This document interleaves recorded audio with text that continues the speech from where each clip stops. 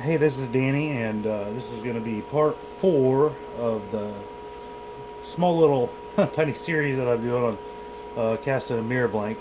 And right now, the temperature has made it to the fusing point. It should be fully fused right now.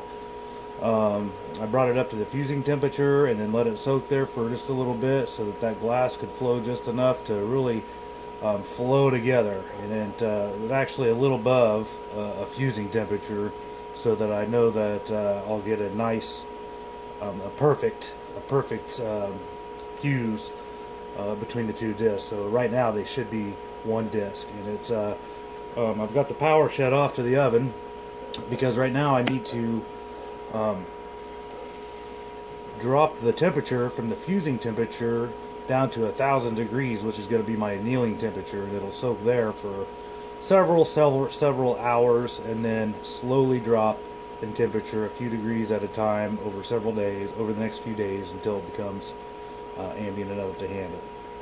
So I have not opened the lid to the oven since I fired it up earlier today. So, and what we're going to do is we're going to open and close that lid a whole bunch of times to help drop the temperature really fast from, it's 1400 degrees right now. It was 1400 or 1500, about 1530 earlier, and I shut the power off and it's dropped that much in about 10 minutes. But we want to get it down to 1,000 degrees as fast as possible.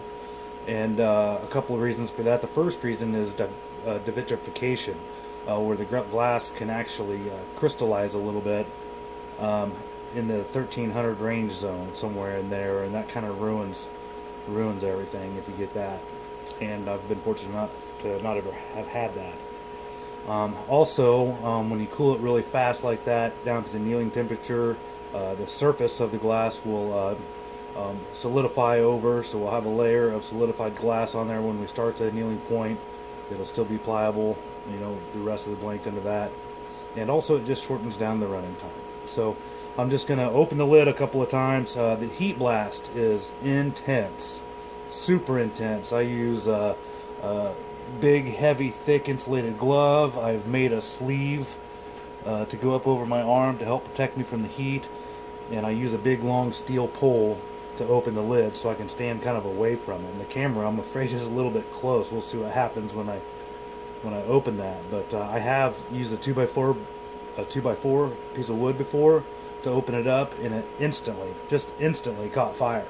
So I use a long steel rod with a hook on the end of it, and I'll open it up, and hopefully the camera's in a position enough that you can get a look inside there. You'll be seeing it on the video as the same time I'm seeing it for the first time since I started it.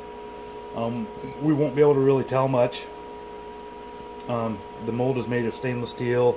It's got the ceramic fiber felt in there. There's no issues or chances of the glass spilling out or anything like that. I have had that happen before with other materials I made a mold from, so there shouldn't be anything there. One thing I'm going to look at closely will be like for bubbles and weird stuff that might look funny with it, which is also going to be hard to tell because everything's going to be so bright and red and orange and white and stuff, but it'll look pretty cool for you. So I'm going to open that up and just see what it looks like.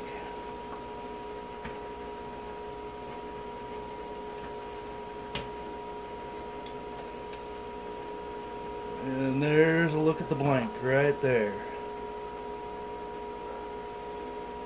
Beautiful, beautiful. On the camera, that blank is a bright yellow, but it's actually a kind of a light orange.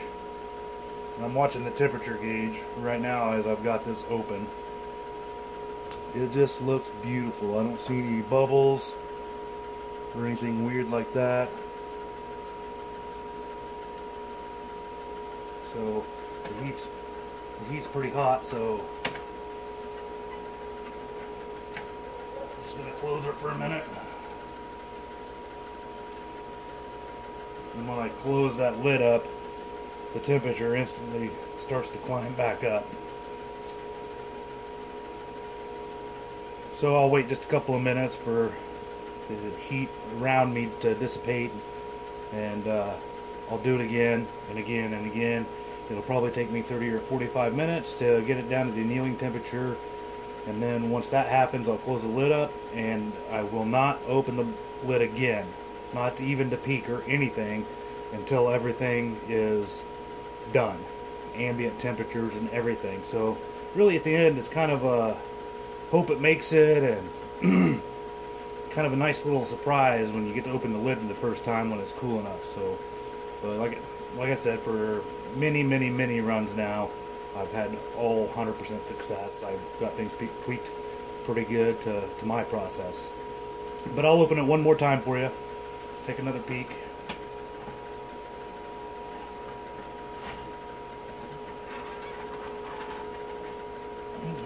And there it is again.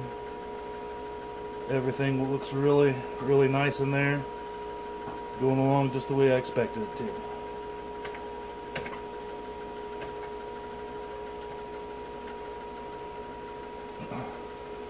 I've noticed I have a little trouble with the hinge on the lid catching on one side, and kind of makes it a pain in the butt to get it shut. So next run I'll have to make sure that I take care of that bit. Anyway, that's what that looks like, and I'll just keep opening and closing that lid until it gets down to the annealing temperature, and then it'll sit there and anneal for several hours, and hours, you know, through the night or whatever, and then it'll slowly drop the temperature a couple of degrees at a time until it becomes ambient, and that'll be in a few days. So I'll probably do a few pictures between now and then or something. I'll document something over those few days to do the process, and then I'll do a video or two when I go to get it out of the oven. But thanks for watching.